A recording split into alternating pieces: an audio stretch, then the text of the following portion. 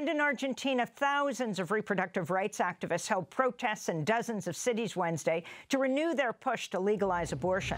Public support for abortion rights has grown since 2018, when a bill to repeal an abortion ban narrowly lost in the Argentine Senate. This is Pamela Martin, who joined a large protest in Buenos Aires city center. Hoy es el Día de Acción Verde por el derecho al aborto legal, seguro y gratuito. Es nuestro tercer pañuelazo, un 19 de febrero, y es un día de incidencia política, es un día en el que nos encontramos para todavía seguir pidiendo, exigiendo y luchando por nuestro derecho a decidir.